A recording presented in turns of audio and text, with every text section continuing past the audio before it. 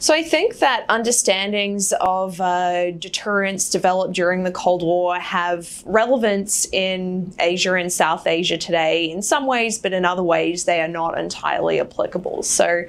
I think some of the ways that they are relevant today, aside from your standard theories of nuclear deterrence, goes to the way that you can apply some of these ideas of deterrence developed during the Cold War about nuclear weapons and the importance of mutual vulnerability to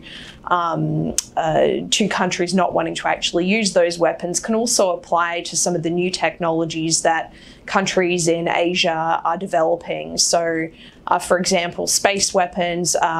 strategic cyber attacks in another country's homeland critical infrastructure also carry these ideas of mutual vulnerability. So I think not only do some of these understandings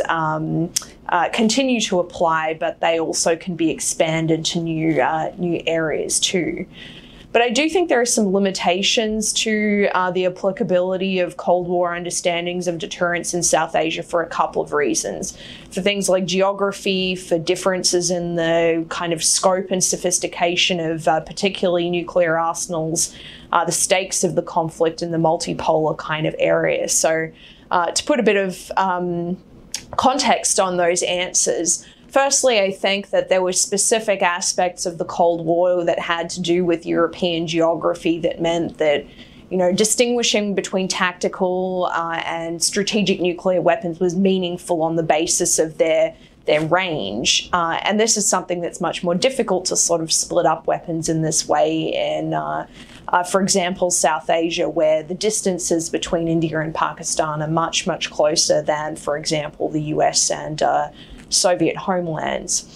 In addition, a lot of the nuclear arsenals that are present in China, in Pakistan, and India simply don't have the sophistication and size that the US and Soviet arsenals did. So, when countries think about, or when we talk about,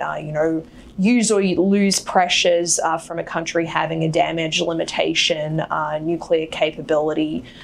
that's the kind of thing that might not apply in a South Asian or in an East Asian context, because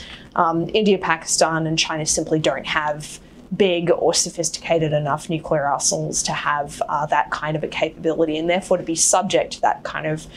pressure in a crisis. Two other things just to note really quickly have to do with nuclear multipolarity. So you tend to see knock-on from different nuclear relationships currently in South Asia that you didn't in the Cold War. So what happens in the US-Russia relationship affects what happens in the US-China relationship, which affects what happens in the China-India relationship, and then knocks on to the India-Pakistan relationship. So that sort of chain of interdependence of